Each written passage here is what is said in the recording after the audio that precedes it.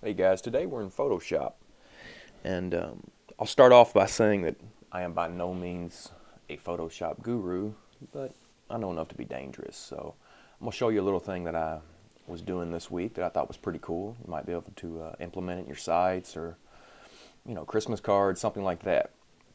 What we're going to do is we're going to warp a picture into looking like it's blowing in the wind or something along those lines. So let's get started. First, we need to bring our file in. I'm just going to grab one that I was playing with. Kind of thought it fit the mood, little Christmas theme, and we've got our image here. Now, by default, when you bring an image into Photoshop, it sets it as the background, and you cannot edit it. You can see if I try, Photoshop does that annoying beep, and I can't do anything with it. However, if you press the Alt key and double-click on the layer, it will unlock it and bring it into layer 0. Now, as you can see, I can move it around and do what I want with it. So first step, unlock your layer so you can play with it. Next, we want to increase the canvas behind the image so we got some room to work with, and you can see. So just click your layer and go up to, let's see, image canvas size. We want to change this to % on both and just go 150. That should give you enough space to do what you want. Click the center so it pulls it from the relative center. Now you can see we've got canvas built around the picture. We'll zoom out a little bit so we can see what we got going. Alright, next step, we need to add a stroke to the image itself to make it look like a picture. So again, click your layer, go up to Edit, Stroke, and choose your width, whatever you want. I'm gonna stick with 30. That's the last thing I used, and make it white. Okay, location inside, blend mode normal, opacity 100. And as you can see, it adds a white border or stroke around the outside of the image. Now, here's what the cool part happens. Keyboard shortcut on this is Control T. That will bring up the Warp tool. And up here, you will see the free transform or warp modes. If you click that, it'll pull a grid up on the image.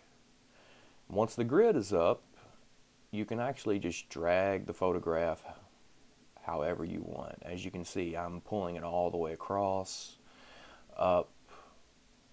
Tell you what I'll do. We'll go here.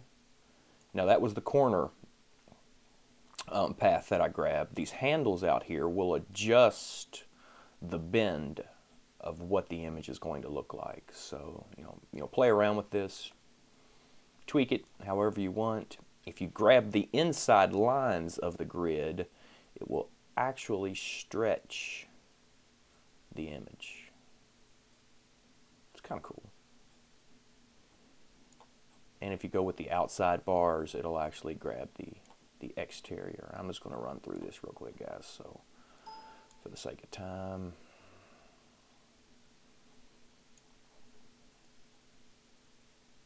And if you don't like, if you get it how you think you want it and you don't like it, well, first off, once you get it morphed how you want, just click enter and it's going to leave it in that state. If you don't like it, Control Alt Z is step back shortcut, and it will just continually click that, and it'll take you back to the original image itself.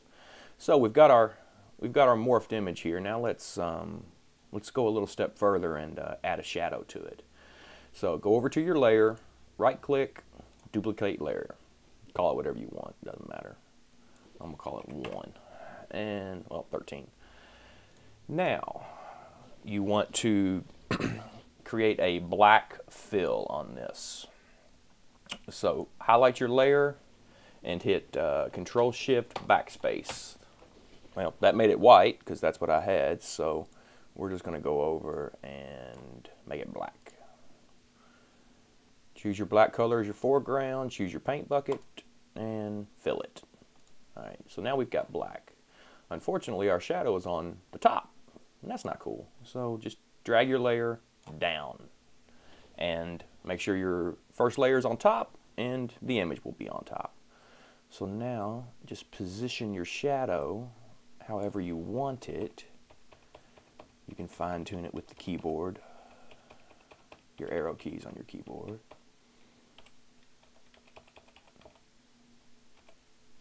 Alright, that's cool. Now, with your shadow layer highlighted, go up to opacity and set it to about 60. You might need to play with this number a little bit just to see what you're working with, but that'll give you a decent start. Then you want to go up to Filter, Blur, Gaussian Blur. Now, just make sure your shadow layer is highlighted while you're doing this. The preview box is on. You know, just drag your pixels up and down and play with it till you get the look that you want. That looks pretty good. Now, click OK. Now, as you can see, we actually have two separate layers now. So if you will go over to your Layers panel, hold Control and highlight both, and then hit Control G, that will group them. Now it's all one layer, and you can drag, resize, you know, whatever you need to do as far as that goes. You can take it a step further if you'd like. Add some brush strokes, highlights to make it dark, make it look more three-dimensional, things like that. That's completely up to you, but there you go, guys. That's how you warp an image in Photoshop. We'll see you next lesson.